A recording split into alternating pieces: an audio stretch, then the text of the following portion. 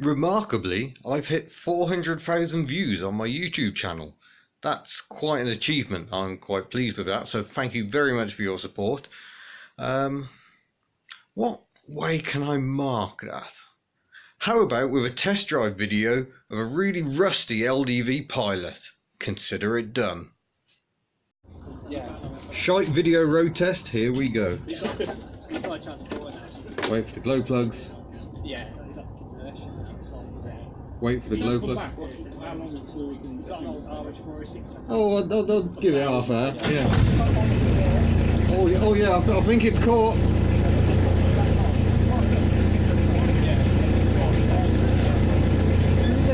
That's the vaguest gear change I've ever encountered. Right, here we go. Am I in first? Looks like it. So this is an LDV Pilot, which is the final facelift version of the 200, which goes right back to the original Sherpa. And this is very rare. I've got no door here because it's a sliding door model.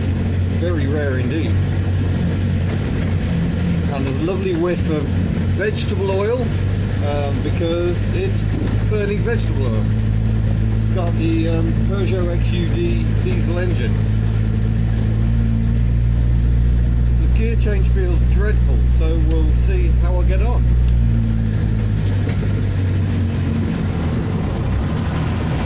Here we go.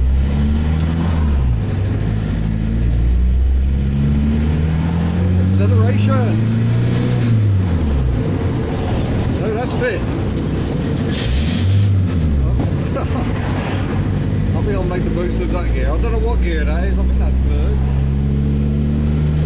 It seems to accelerate. That's good.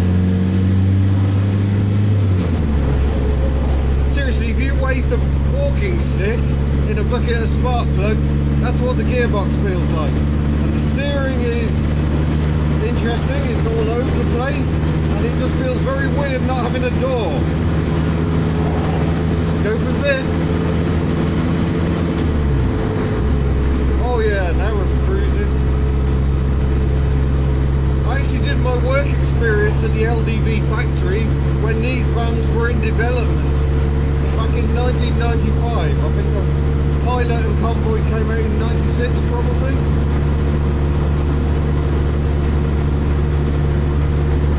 You know what, this isn't that bad. I can see the road through the floor, but you know, that's alright.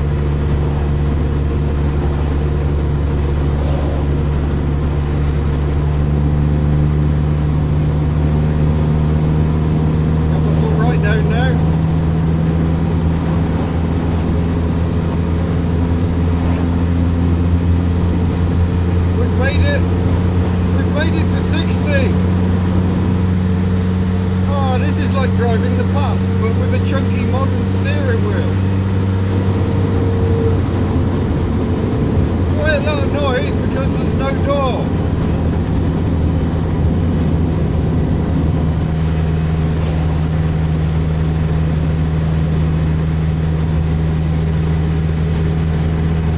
I don't know if it's windy or if the steering's just completely knackered. Right. Roundabout approaching, I'm going to go back down the gearbox. See how well this goes. Oh god, this is wayward. It has done 206,000 miles.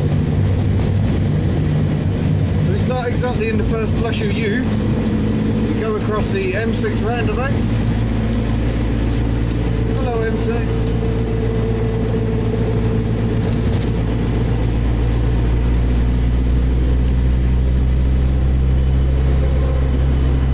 So horribly outdated by the late 90s. Interesting whine from the transmission there.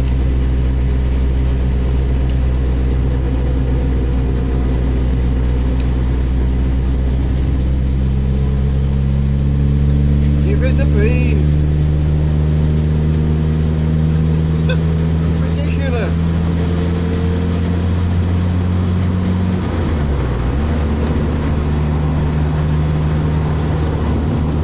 Red light.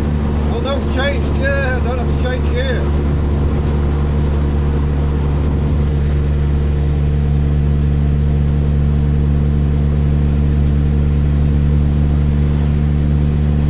Engine, so the engine itself is quite smooth, but I think there was 70 brake horsepower is as powerful as they got, and these might even be detuned a bit. And here she is in all her beauty, complete with a rare sliding door. The floors are patchy. Have to be careful where you put your foot. Here's the gear lever of much wiggliness. That's in gear. It has to be in gear because the handbrake doesn't work. All the switch gear and the column stalks pinched from Rovers of the time, looking at 206,000 miles. Proud LDV windscreen, stereo. There's a load bay which currently has some coach seats in it, as you do. Continue our tour. It's not actually that rusty around the back. Yeah, that is the LDV Pilot. And you can just see there used to be Bradshaw's bespoke upholsterer. I think it's had a rather hard life.